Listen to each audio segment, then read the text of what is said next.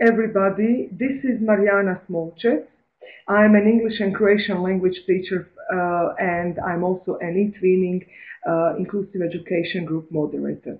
Thank you so much for coming to the 10th and anniversary webinar, and I'm so happy that my great colleague and my dear friend Helena Štrucelj from my own school, a secondary school of Gimnazija Bernardina Frankopana in Ogulin, Croatia, is having this wonderful webinar.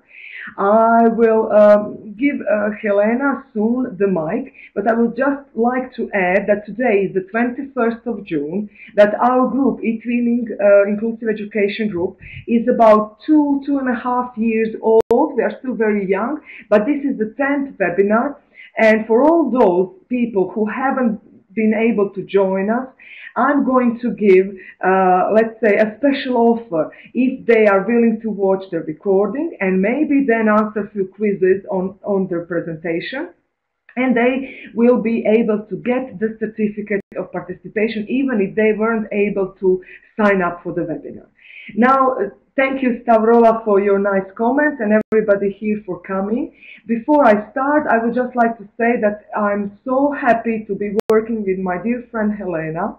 Helena has a Greek name, right, colleagues from Greece?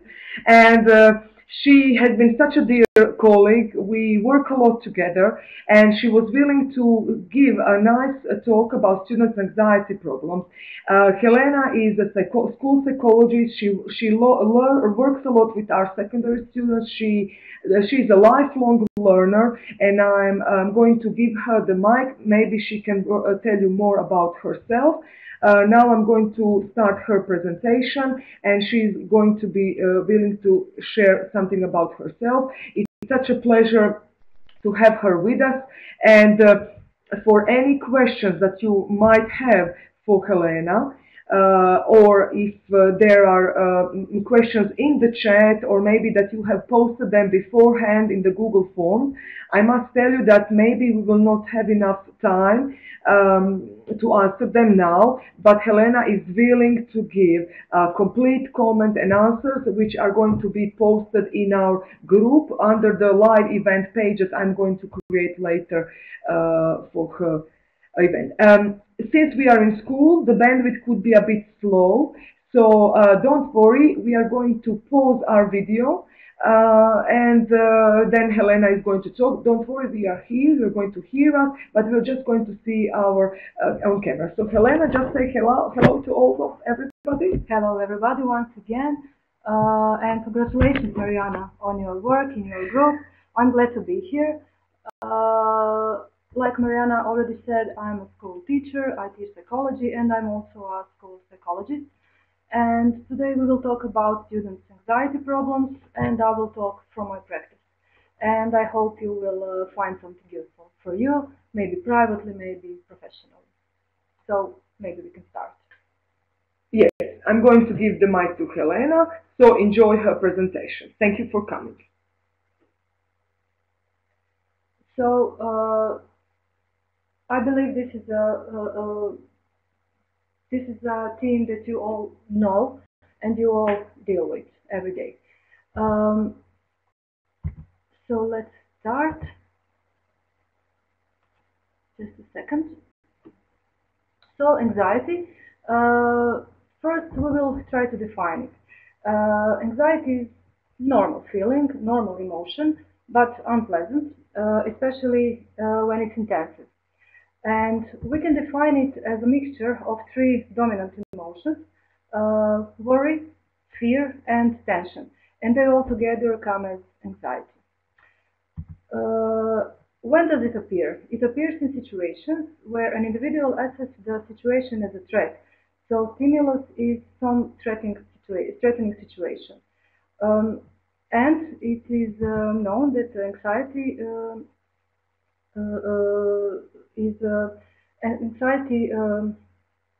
includes strong physiological response, like heartbeat, sweating, trembling, etc. And because of all of that, it can have a great effect on your sleep, actually lack of sleep. Why do we become anxious? First, we have hereditary anxiety sensibility. It's a part of our temperament, and also we learn emotional responses from others, like our family, like our colleagues, etc. And combination of these two factors comes as tendency to experience anxiety, so we don't react in the same way at a similar situation.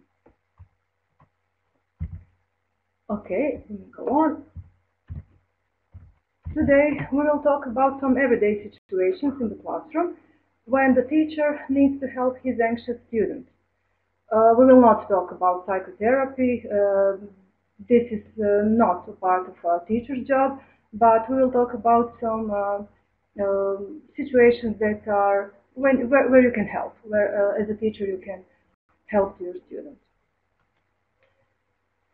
First, we have to understand, even though anxiety is an unpleasant emotion, it's useful and it's protecting us from some negative or maybe dangerous situation. Today, I will ask you to try to imagine some situations. So we may start. We may start with first exercise. Uh, Try to imagine. You are worried if you have locked your car. So because of that worry, you are checking. You check, did you lock your car? And that's okay. But if you are still worried and you have to check it twice or maybe more, you will feel anxious about it and that becomes unpleasant. And now try to imagine the described or maybe some similar anxiety of yours. And try to imagine further on, you're in your workplace and you are still thinking about your car, did you lock it? And you have to go once again. This is the point when it becomes disabling for you to function normally. And this is where the problem starts. And now try imagine something else. Imagine you're anxious about something more serious, not just the car. Try to imagine you're anxious about your work inspection. They will come to see how you deal with your classes and they will evaluate your work. If you do well, you will keep your job. But if you do poorly, you will be fired. Can you imagine that kind of a worry? Now, in this imagination, try to go on and imagine what would you be thinking next. Maybe something like this. What happens if I lose my job? It's a big worry. Or maybe, what if I lose my home? Or maybe, what if my family will be hungry? Or maybe, what if my colleagues will think of me as I'm a failure? And so on, so many what ifs. And they are all unpleasant. And now, tell me, if you are so anxious about some serious situations like this one, do you think you can function normally? Do you think you can sleep, eat like you usually do? Do you think you can rest? I guess not. It's important to understand that anxiety can last for a very long period, maybe for a few days, sometimes even for a few weeks, and sometimes even longer. But then we are probably talking about the anxiety disorder, and that's not our subject today. And if you are anxious for a longer period of time, you will become tired, stressed out, exhausted. You will lose your self-confidence step by step. And now, try to imagine this. Try to imagine that you don't have the developed coping skills that you actually have as an adult, but try to imagine that you're a teenager and you're very anxious about, let's say, your history exam, or maybe you have to meet new pupils when moving to a new school. And I will remind you, try not to underestimate these worries as you might do from your perspective as an adult now. Imagine that they are the biggest worries of all. You're a teenager now. Sometimes adolescent students imagine the worst scenario, like if I get poor grade from this exam, I will ruin my chances for college, job, or even marriage. These projections that students have can go very far away from the present and far away from reality, and they are terrifying for them. Now, it's probably easy for you to understand how it can damage everyday functioning for our students. And while we are feeling like this, uh, you have to do some of the most difficult cognitive operations. You have to learn for exams. And learning includes strong motivation, concentration, remembering, writing, and so on and on. And do you think it's possible or easy to do? Probably not. So, what I'm trying to emphasize with this imagining is that I think anxiety is actually some kind of special need in students and should be talked about. So, we are here today. I will show you now the results of our school survey that we conducted 2 years ago. We had a project named Learning School. Teachers and students were educated, teachers were educated in teaching methods to students with special needs. And one of those needs was an exam anxiety. This was one of the questions in our survey. I think that exam anxiety is a valid criteria for adjusted teaching methods. And here are the answers. Those are the answers from our school, from our teachers. And you can see that teachers in our school mostly agree with this claim, that it is a special need for students. What do you think? And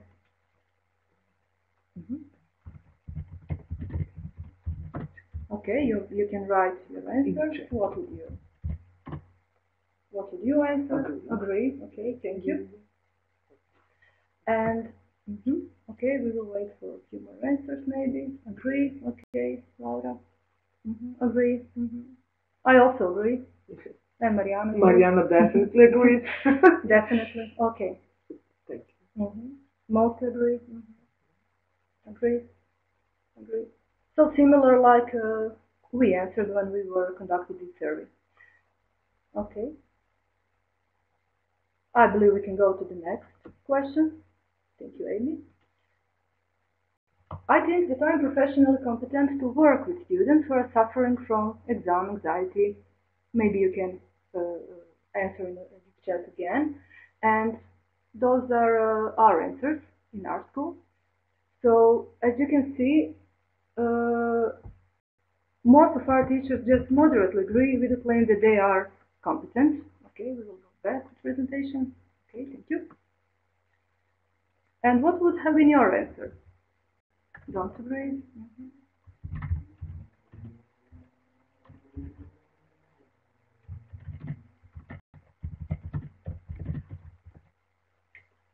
Mostly agree.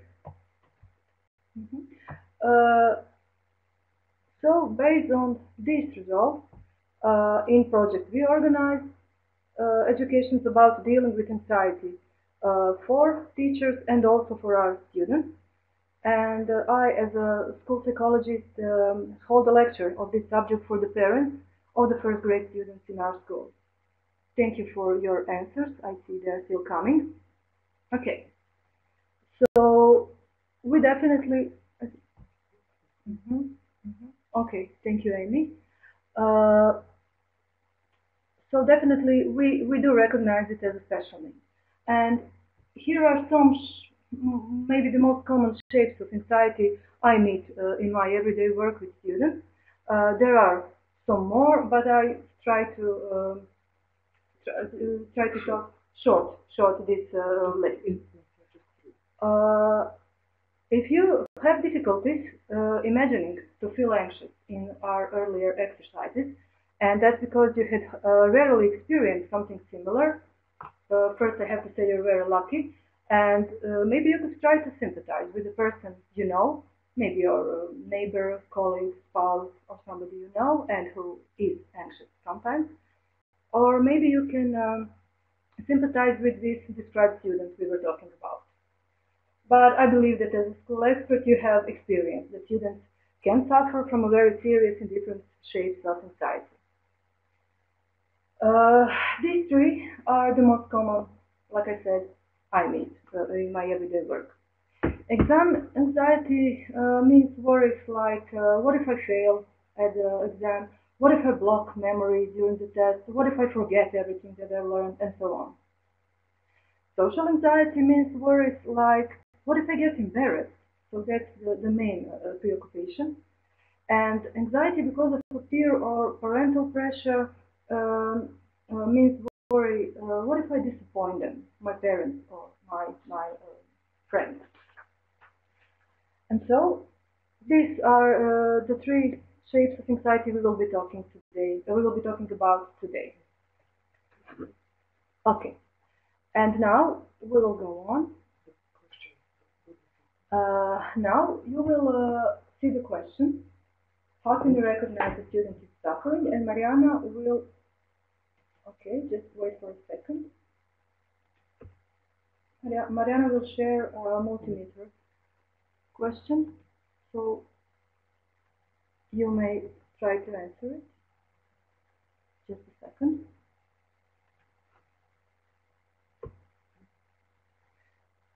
So I'm starting the second question.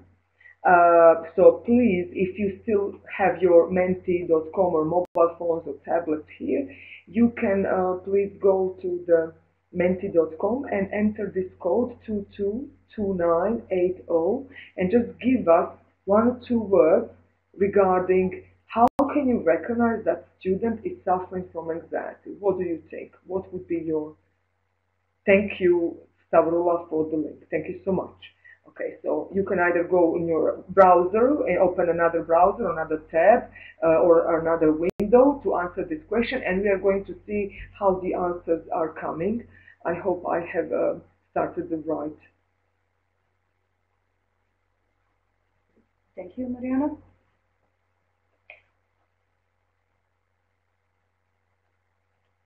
So the code is 222980. So for those who are going to copy and paste, right? Okay. So just one or two words. Maybe I haven't. Just let me check if I have started. Yes, it should be a word cloud.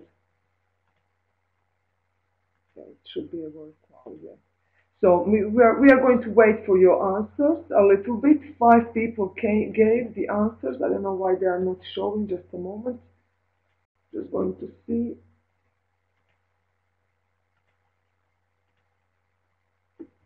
Going back to the presentation, for those who are not able to maybe use Menti, then you can please just write in chat, and then we can have them in chat written. And I'm going to check what is happening with the menti.com. Maybe I have blocked it, paused it, or something. We see the answers, but maybe I wasn't. Just let me see. Show results. They're not appearing. Why not?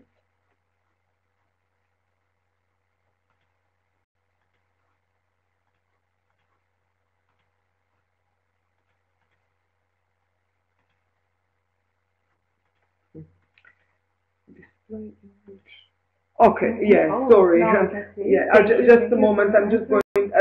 There was a slight mistake with my Menti, and so I'm just going to show you the screen again.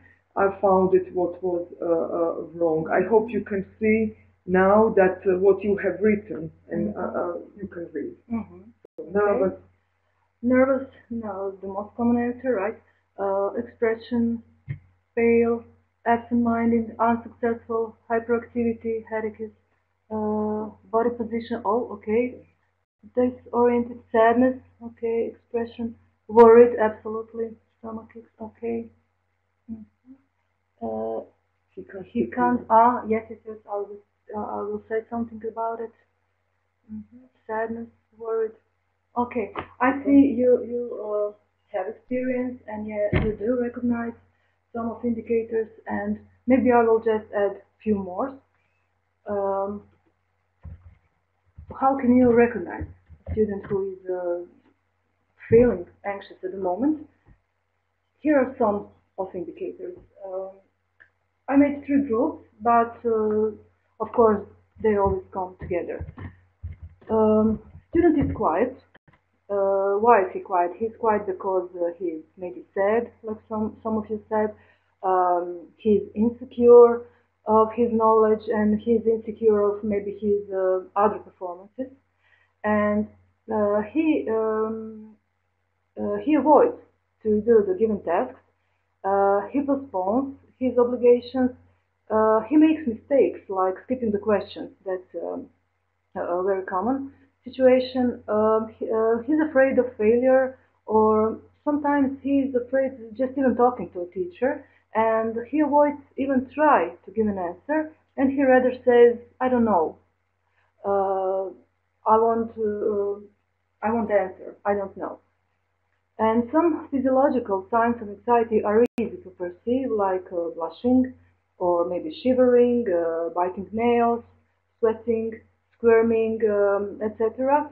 Uh, it's not unusual for an anxious person to experience lack of sleep, and during the day she's tired, she's sleepy, she may look like she's lazy, actually, and we have to think what's the problem exactly.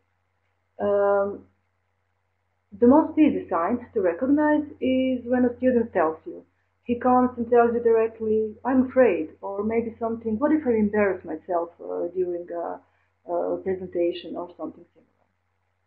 And now, maybe the most interesting for you will be this advice is in some situations that I believe are familiar to all of us. Uh, how can you help when you see the student is anxious at the moment?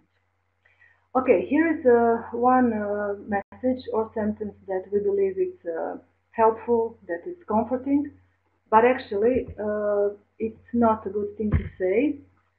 Uh, why? I will explain it now. Because it's you have a good intention, you're trying to help your student, but he could misinterpret your message, and he could think something like you are saying to him that he's the only one that has ever felt frightened about this situation. Or he may think something like, "Oh, everybody else is successful dealing with this issue except me," because they are saying there's nothing to be afraid of.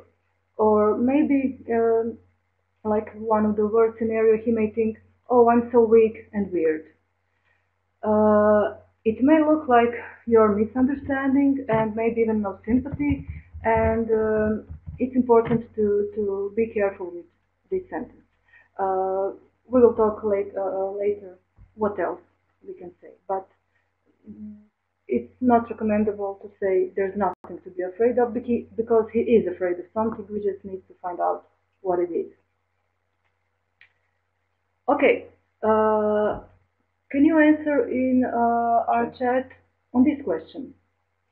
Let's say you notice that your student is anxious at the time and he has to do the test. Do you think that it's okay to tell him, "Okay, I think that you're anxious now"? To tell him openly. Okay, thank you for your answers. They're already coming. Yes. Mhm. Yes. Okay. Yes. No. Mhm.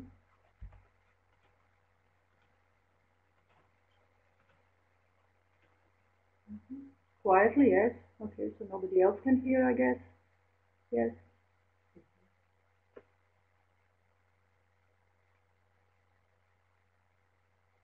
Yes. Mhm. Okay. The most of you said yes. I also say yes. And Mariana? Um, yes. Yes. Probably. Probably. Okay. But Nina says no. Nina says no. Okay. Cornelia, yes. Yes, I voted. Yes. Mhm. Okay. Thank you very much for your answers, and I will show you suggestion. Uh, yes, it is okay to tell your students that you've perceived, that you noticed, that you see it. If you do it in an honest way, supportive, and friendly way, it's okay to say. Um, how to say, stay calm and show that you perceive that specific emotion, anxiety, as any other emotion. That way, you normalize the emotion and show it should not be secret or should not be shameful. It's normal emotion, like we said before. This is a suggestion how you can tell him. Oh, it seems to me you are pretty worried about your test. Am I right? I'm sorry that you feel this way. Let's try to reduce your worry. I believe that I understand how you feel because it's not unusual for any student to feel like that sometimes. I have felt it too. Can you tell me what is your exact worry at the moment so we can analyze and try to win it together? So I will try to explain this blue part of these sentences. If you say, am I right? You are showing the interest and you didn't judge, but you asked, are you right? Because you may be right, of course. And then if you say, I'm sorry that you feel this way, you are showing empathy for a student. And then if you say, I believe that I understand how you feel, because it's not unusual for any student, you are showing that it's a normal feeling and it can happen to anybody. And it's not a bad feeling of any kind. And then if you say, I have felt it too, especially if you did actually, and I believe all of us have in some situations, you are sincere and your student should feel that he can rely on you because you have a similar experience.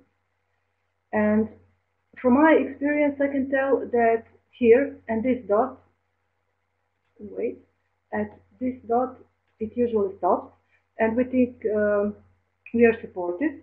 But one important part is this, what comes to the end, and that is, can you tell me what is your exact worry at the moment? This is a very important question, because if you know what is the exact worry, you can do the important thing, and that is to analyze, try to win together the situation.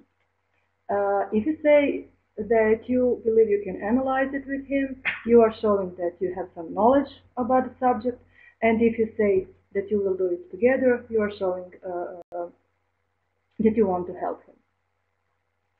And maybe this looks like it takes a lot of time from your classes, but actually it's a few sentences and can be very, very helpful.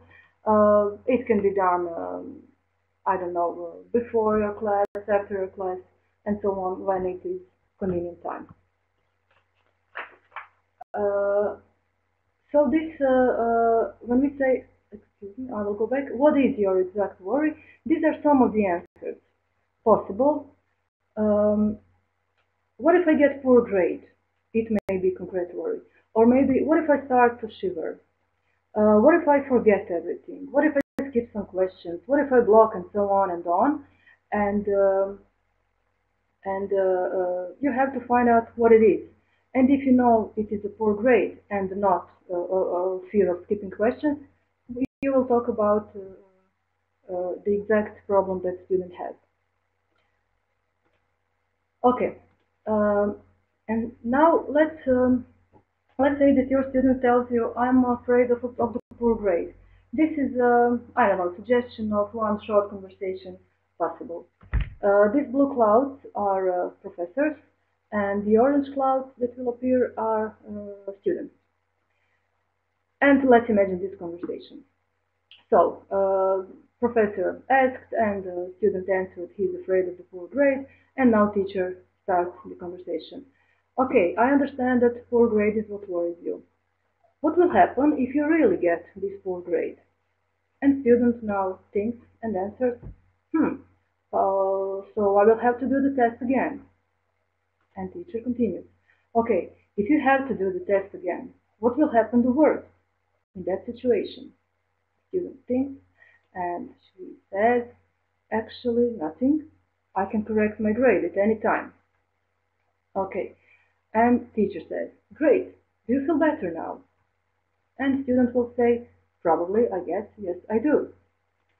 Do you think you're able to do the test now? And students will probably say, yes, I believe I can do it. And now, teacher will say, great, now concentrate on your questions.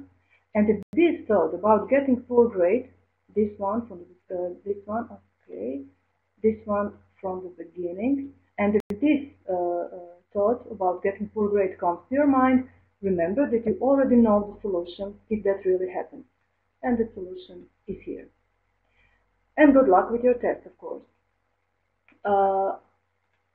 So, here, at this point, is an important moment because you started a conversation about something that is really a problem for a student, and at this point, a student has realized the problem is not unsolvable or he finds the solution.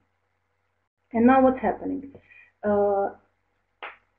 In this, excuse me, I'm trying to, okay. In this step, student is seeing the situation is catastrophic and his feeling is anxiety, fear, or something. And at this point, he thinks something like, okay, I can correct it. It's not catastrophic at all. It's even optimistic.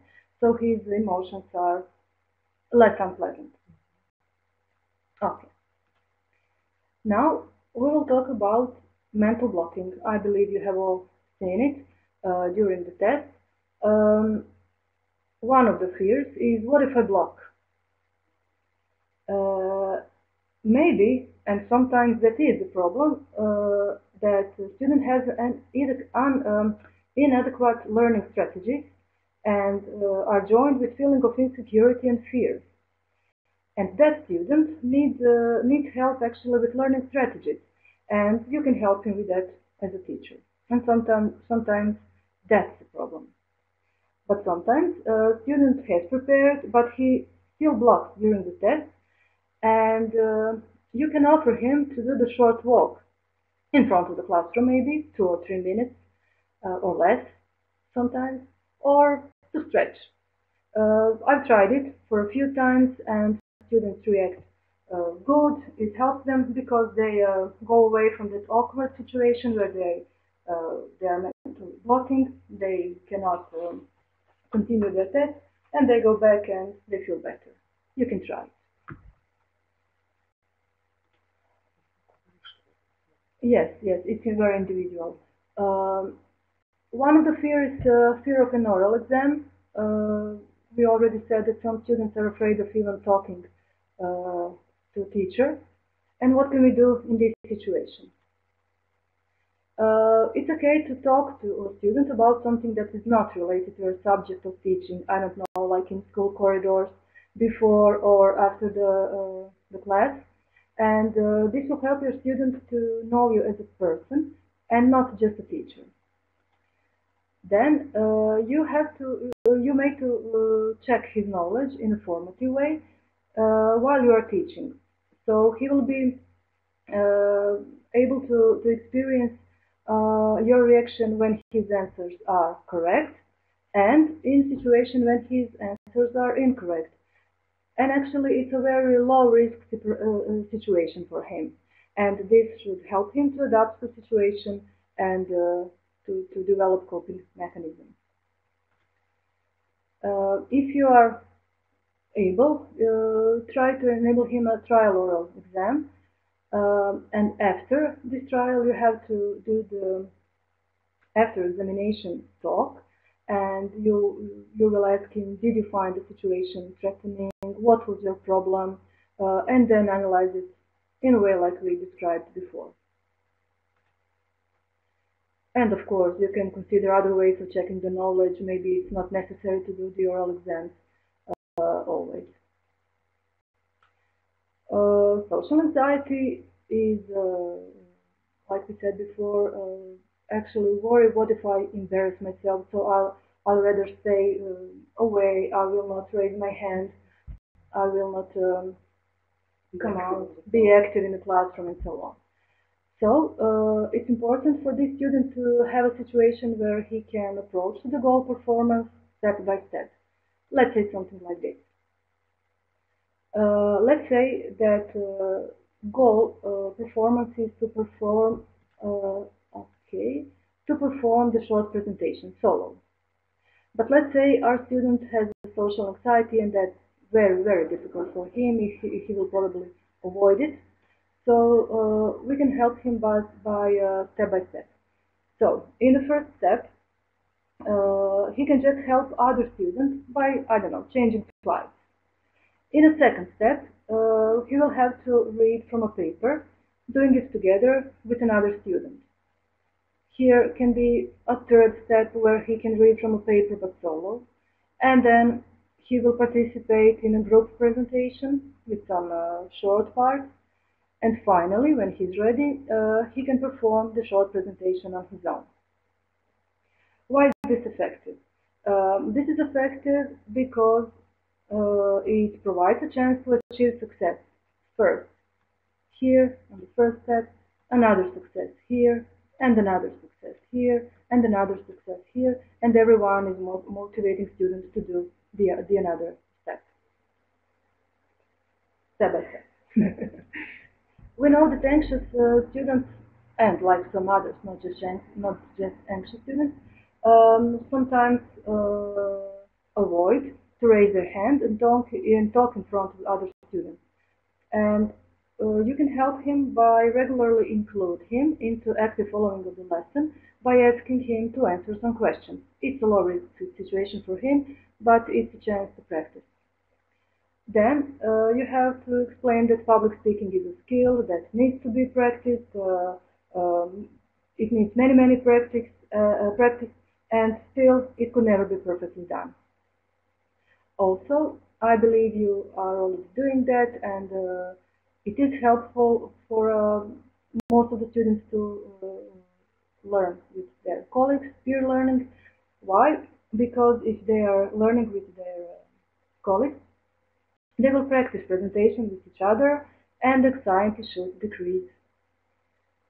Then you can show that you are taking into consideration the diversities among students by giving them different tasks, depending on their strengths and weaknesses. Maybe it's not necessary for every student to do the solo presentation. I don't know, you can sometime maybe skip that task for that student. Here is something similar like before. I believe you already see that what's wrong with this message. If you try to help your student who is afraid of presenting, and you tell him, but everybody else did it, you will succeed, don't be afraid. So I can say again, it's not a good thing to say, because he may think and misunderstood you that if everybody else can do it and I'm the only one who cannot, then I'm a total failure, and that would be a bad message for him, even though you didn't mean it in that way. So if a student, it's possible that a student really has had some bad experiences performing in front of the classroom, and it's very important to consult your school psychologist or other counselor in that case. And people who are suffering from social anxiety often blush as a symptom, and they may feel very uneasy about it. And we teachers should never comment it in a bad way. And if we have to comment it, from some reason, then we have to comment it as a normal body reaction like any other.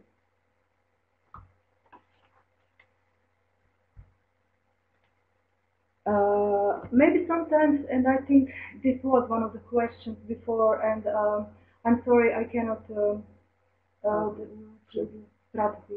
yeah, for the chat. For the chat, so I will try to answer. Yes, Marianne is taking notes, so I will try to answer their questions later. But I think I saw this. Sometimes students will say, I didn't learn. And it could be true, really, he didn't learn. But sometimes he will rather say, I didn't learn, than go to talk with a teacher because he's afraid, he's anxious, and it's sometimes really hard to differ those two things. Yes. And it's important to remember that anxiety actually can appear even when the student has prepared himself, prepared very well. And often anxiety lasts during the learning time, so day before the test or a few days before the test, and it can really interfere and disable the learning process itself. And in that way, it can actually lead to a failure in learning. So we have to talk to a student and ask him what happened, why did you fail, was there any problem of any kind that we can talk about and try to solve it together. Uh, at the end of these presentations, we will talk about some uh, general advices for prevention of emotional difficulties. One of them is anxiety, but there are also some others. And you have to tell your students that you are familiar with the fact that some people are anxious sometimes, and that you will understand it and try to help them with that if it happens. Maybe the best moment to tell that is on your first class at the beginning of the school year. And in this way, we are creating a supporting atmosphere for our students. And when they hear you saying that you can expect it, it's a normal feeling, that should ease some of the students' worries in the beginning. Uh, when you're advising your students about how to organize their day, how to organize the study, um, don't forget to advise them to have some time for fun, for rest, and for relaxation, for play if they are younger, because we know that less stress uh, uh, results with less perception of the threat, and perception of the threat is a stimulant for anxiety. So less stress, less perception of the threat. Here I can use this arrow. Less perception of the threat, which leads to less anxiety. Less anxiety leads to better health, and this could go on and on, actually for hours. Yes. Michaela, thank you. Yes, I agree also. Must be time for fun, actually. Yes. Not only after the school, but in Just school. stress of learning. Yes. Um, Also, in a case of anxiety, but in case of any other problem your student might have, you may support him in seeking for help. Uh, if you think that you are not able to help him with anxiety, if you think you're not competent enough, or maybe you don't have enough time or something, be honest and tell him that you are not able to help him, but you can send him to see a school psychologist or other school counselor. And sometimes you will need to escort him to the school counselor because he will be afraid or ashamed to go by himself. And doing this, is admitting to your student that you don't know everything, you are modeling exactly how it is normal and okay to seek for help when needed. So now we are talking about anxiety, but this actually is true for many other situations and problems. And also one general advice, recommendation is to keep rotating different teaching methods because that will provide a chance for every student to feel capable of understanding the lectures and okay, okay. This will provide a chance for every student to feel that he is capable to understand the lectures, that he can progress, and that will be helpful for his self-confidence. And this one, self-confidence, is also one of these on this points of this track. On this track, like in dealing with anxious students, this is generally true for achieving an inclusive atmosphere in the classroom. So I will now thank you for joining. I hope some of these advices will be useful to you, maybe something for your private life. And thank you for your questions, thank you for your answers that we said. And Mariana wants to say something. Well, we are sharing the mic now. Hello. It was, yes, thank you, Olga. It was very interesting and useful. And I must say that couldn't write in chat a lot because we are using the same laptop, so I didn't want to disturb Helena. But I agree that a good laugh in the classroom could be the best medicine. Absolutely. But I must tell you, of course, we are all, let's say here, rather very open-minded teachers, funny, enthusiastic, right?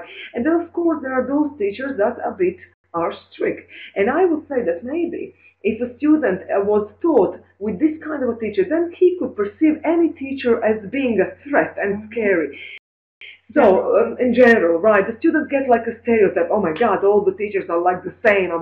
And this happened actually to me. That's why I invited Helena, because some of her advices helped me how to try to talk to the student who is really, really scared.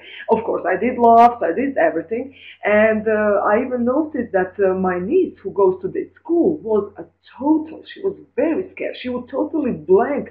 She would get confused with the questions and the answers, even if Helena was teaching her or another colleague of mine. And her head teacher noticed that problem, and she advised her maybe to seek some help. So our Helena and other colleagues have been working with her. She is now progressing. She is self-confident after 1 year. I'm so happy to tell you that these things can be helpful. And what is our task? Not just to teach English, math, German, whatever, physics, economics, and tourism. We are also here to help them become adults, become people with all the stresses. And this is just one of my 2 cents that I wanted to add. Helena was doing, while she was doing the presentation, I was trying to follow your chat. Unfortunately, I couldn't comment much because I couldn't type, so not to disturb. Josephina said, creating a relaxing and friendly atmosphere in the class is probably better than thousands words. Totally agree with you, Josephina. This is what I do. One of our colleagues even loves to tell jokes. But as I told you, I have a student who would come in front of me and they know that I'm talkative, funny, creative, blah, blah, blah, blah. So a teacher who is very open and talk to even the students I do not teach, they come and they get wet hands, cold hands. They are shaking in front of me. Then I tell them, okay, you can take the chair, no problem. And they are still get scared. Why is that? Because of because the subject is difficult for them. I don't know. But we go through this process and it's getting better. So sometimes even me laughing can be even scary. You never know. Then again, Michaela, Lika or Licha, I don't know how to pronounce it, Michaela. You said, I think it's important to encourage students in all activities. I agree, but as maybe Helena mentioned, you can encourage them, right? But then if you see that your students still need those step by step, okay, take your time. You have all the time you need. You are teaching them 1, 2, 3 years. If you help them with the first and the second step, soon they're going to get on the fourth step even quicker. So I think we can do. I always say to my colleagues who are not very good in ICT knowledge, I tell them, okay, take your time. Sometimes you go step by step. Okay, this year take 1 tool. Next year you're going to do 10 tools. So find your way, right? So that could be one. Then Amy, thank you so much, Amy, for your lovely comment.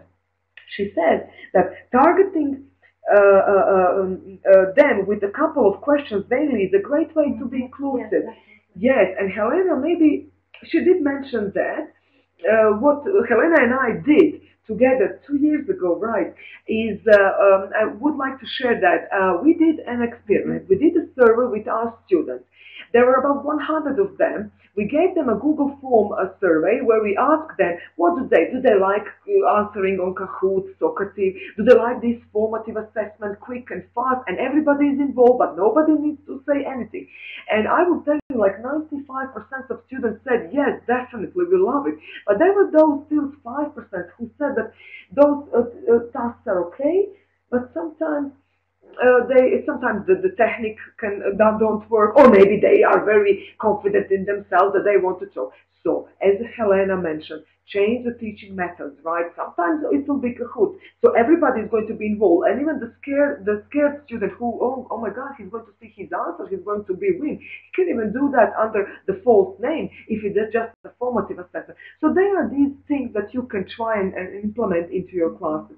And if I may add, in this our experiment and survey, uh, students who said that they are actually afraid of raising their hand Yeah. were very happy with this method because they had a chance to Participate. actually anonymously Yeah. participate. Yes. Yeah, definitely, definitely. So I'm just trying to see. Yeah, there was a question by Olga. Olga, I suppose you are working in kindergarten. So this is the question that we probably cannot answer so much as we are working in secondary school, the separation anxiety. But I think Amy even answered to you very nice. I think sometimes the parents could be the problem, right? I think the point is that maybe this. I would say that you could try to encourage the parents to be more. But this is something that I wouldn't go into, and Helena as well. The separation anxiety, as this is not something that we could now deal with. But if we find out the answer, Helena will definitely write you the answer, and you can find it later answered in the eTwinning Inclusive Education group. Um, yes, and there was a question if a student is too shy and they don't want to tell you, oh, teacher, I'm afraid. Okay, sometimes it can happen that he is still too shy. Then you consult your school psychologist or other counselor. He will tell you what to do with that exact child. Sometimes it can happen, really. Yes.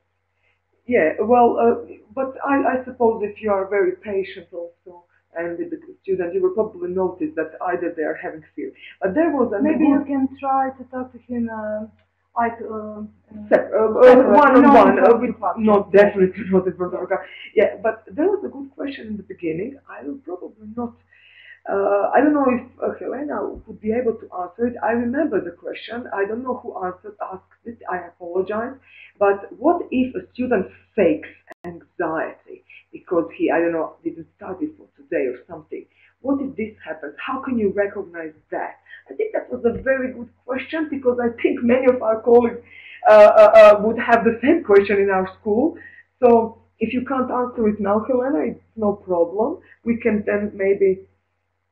Yes, thank you, Laura. Do you think that a student can pretend to be anxious when he has not studied?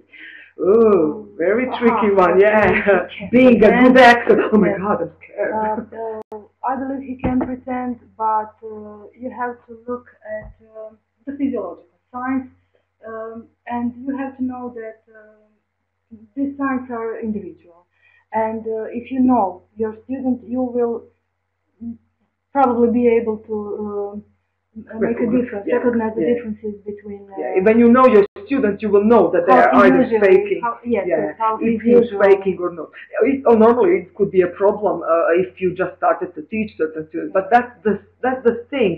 I think you should spend more time with your students to maybe get to know. Yes, This and is I will recommend you to talk with his parents and maybe some of your colleagues if they who are experience the same also thing. teaching Yeah, yeah. this child and change your. It will change your experience. What about? Did you have any problems? And I would like to thank Mariana for helping me with my English. Thank you. Yeah. Well, she was great, wasn't she? Her English is perfect. I was actually bewildered, and I was so happy. She speaks very good, and now she can even substitute me in some of my lessons in English when I travel around with eTwinners. I would just like to add about the talk. The faking one. Well, we noticed that a girl, she graduated now. We noticed there was a girl in our class. I taught her for 4 years. She was having this anxiety and scare when and she would stammer. She would stammer, but we noticed that when she is well prepared for the oral exam, she did well. She did well, and we noticed that, and that's why I always would tell her, okay, um, maybe I will tell you, okay, maybe in 2, 3 days, just try to prepare, and maybe you can do your Yes. exam, so that she is well prepared and she doesn't feel, maybe too anxious to talk in front of the class. But because I teach English, I have to ask her oral. I have to do an oral exam. The speaking is important as a foreign language. Yes. Can you add anything? Yes, practice. I always advise. Okay, bye. I always suggest my students to prepare not for one day before the exam, but at least 3 days before, because they have an opportunity to repeat, to exercise, and to adapt to the answers to the questions, to the lesson. And as you can remember, we said that our thoughts um,